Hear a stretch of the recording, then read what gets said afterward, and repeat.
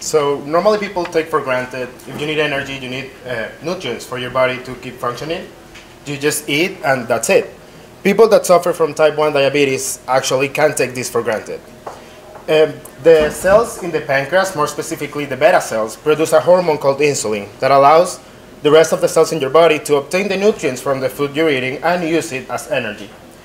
In the case of people with type 1 diabetes, these cells are being destroyed. The worst part of it is that they're being destroyed by the immune system. The immune system is that part that's supposed to be protecting you from getting sick. It's actually attacking you and making you sick.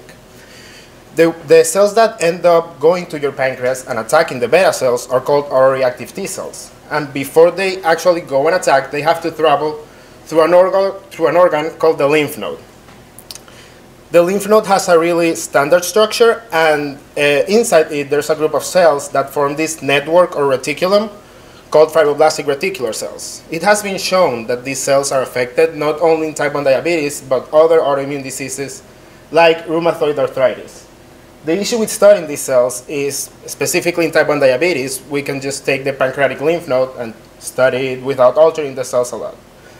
The question that I ask myself is, can we mimic this structure to have a more relevant way of studying these cells in vitro?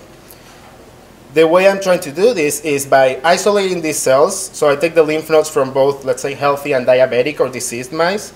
I get rid of all the rest of the cells, and I only have the cells that form this reticulum, called the fibroblastic reticular cells.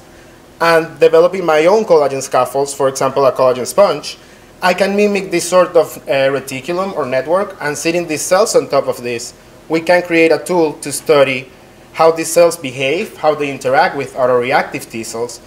So we're basically developing a tool or a library of tools, because by modifying the collagen scaffold, we can have different pore size and different structures. We develop a tool to study fibroblastic reticular cells, not only in diabetes, but also other autoimmune diseases. And in the end, this tool it doesn't have to be used only by biomedical engineers, but also immunologists and clinical doctors.